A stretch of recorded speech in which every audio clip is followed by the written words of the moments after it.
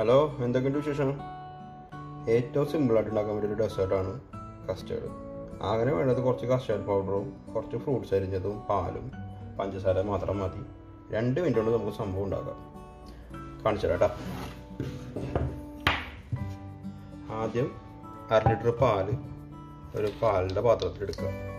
അതിൻ്റെ അകത്തേക്ക് 2 table spoon custard powder ഇട്ട് കൊടുക്കുക. അത് നിങ്ങൾക്ക് ടേബിൾ സ്പൂണിൻ്റെ കണക്കുണ്ട്.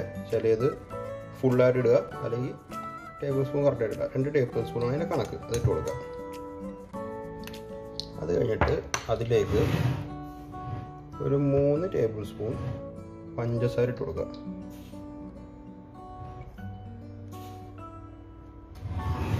എന്നിട്ട് ഇളക്കുക. കസ്റ്റേർഡിൻ്റെ മിക്സ് റെഡിയായി. ഇനി എന്താ ചെയ്യേണ്ടതെന്ന് പറഞ്ഞാൽ ഇത് അടുപ്പത്ത് വെച്ചിട്ട് ഇളക്കിക്കൊണ്ടേ ഇരിക്കുക. ഒരു 15 മിനിറ്റ് കൊണ്ട് ഈ പാല് കട്ടിയാവും. എന്ന് പറഞ്ഞാൽ നമുക്കത് വിസ്കസ് ആവും. നമുക്ക് ഇളക്കുമ്പോൾ മനസ്സിലാവും സംഭവം കട്ടിയായി. അപ്പോൾ തന്നെ എടുത്തിട്ട് പുറത്തേക്ക് വെക്കുക, തണുപ്പിക്കുക. എന്നിട്ട് അരിഞ്ഞ് വെച്ച ഈ ഫ്രൂട്ട്സിൻ്റെ ഒപ്പം ഇട്ട് കഴിക്കുക. സംഭവം സിമ്പിളാണ്. നമ്മുടെ കസ്റ്റേർഡ് ചൂടാറിയുണ്ട് കേട്ടോ.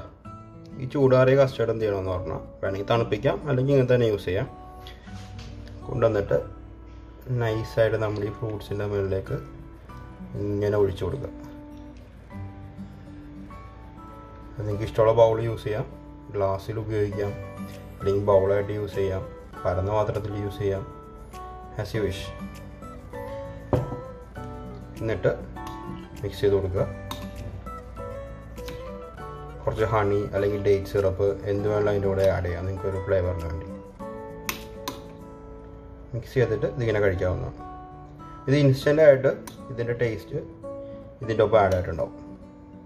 അതുകൊണ്ട് ഇത് ഒരുപാട് നേരം വെക്കണോ അങ്ങനെയൊന്നുമില്ല. ശ്രദ്ധിക്കേണ്ട ഒരു കാര്യം, നിങ്ങൾ കസ്റ്റേർഡ് പൗഡർ ഇടുമ്പോൾ സൂക്ഷിക്കുക.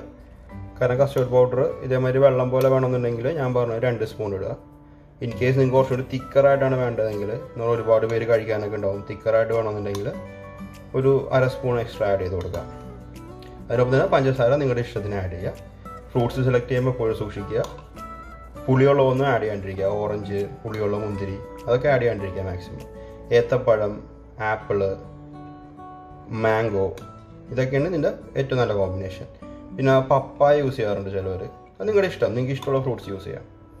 സോ ഇത് വളരെ സിമ്പിളായൊരു റെസിപ്പിയാണ്. നിങ്ങൾക്കൊക്കെ ട്രൈ ചെയ്ത് നോക്കാം. വളരെ ടേസ്റ്റിയാണ്, കോസ്റ്റ് എഫക്റ്റീവാണ്. കുട്ടികൾക്ക് കഴിക്കാം, എല്ലാവർക്കും കഴിക്കാം. ഒരു ഇൻഗ്രീഡിയൻസ് എക്സ്ട്രാ വരുന്നില്ല. സോ എല്ലാവരും ട്രൈ ചെയ്ത് നോക്കുക. വീഡിയോ ഇഷ്ടപ്പെട്ടെന്ന് വിചാരിക്കുന്നു. അടുത്ത വീഡിയോയിൽ കാണാം. ബൈ.